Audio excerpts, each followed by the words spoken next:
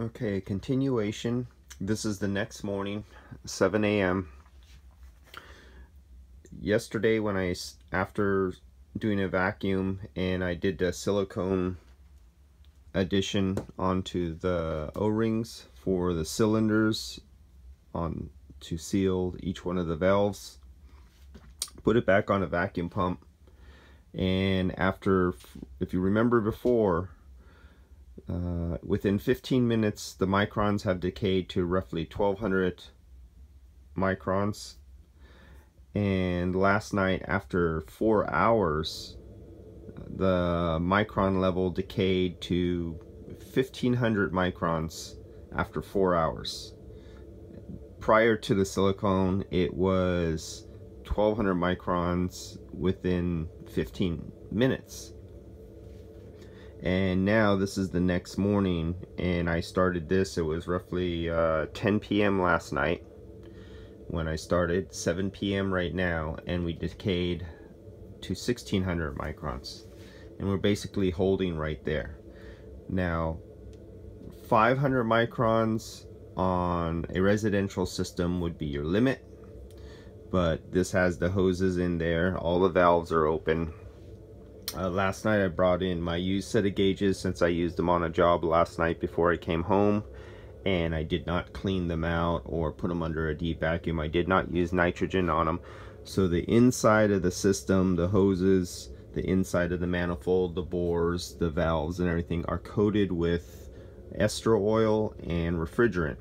And I threw it on the vacuum pump for about 60 seconds, and within 60 seconds it went all the way down to like 150-200 microns because it was on a running vacuum pump.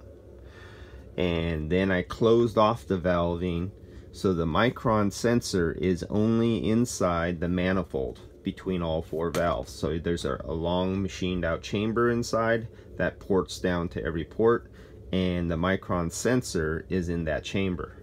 So since I have all the valves, my decay went to 827 microns. Now that is the contamination of the ester oil that is sitting inside the cylinder bore, and here that is bored out the manifold. The little refrigerant from my very last job and everything like that has not been cleaned out. I just did a quick vacuum, close it off, and let it decay. And this is the contamination from within the cylinder bore. Now if I leave this one on for a long time and repeat that, not open to the hoses but closed off, that will go much lower and actually stay, which you'll see in this one later on, because right now, as you can see, the valves are open. There's a big gap right there, and here the valves are all closed. I will repeat that with this gauge and eliminating the hoses out of the equation. Right now the hoses, the vacuum decay is with the hoses on. So my next test will be eliminating the hoses again after it had the silicone, and this is grease, not silicone as in the drying silicone, this is silicone grease, and running this vacuum again, but this time closing off all the valving. Alright, let's find out what happens.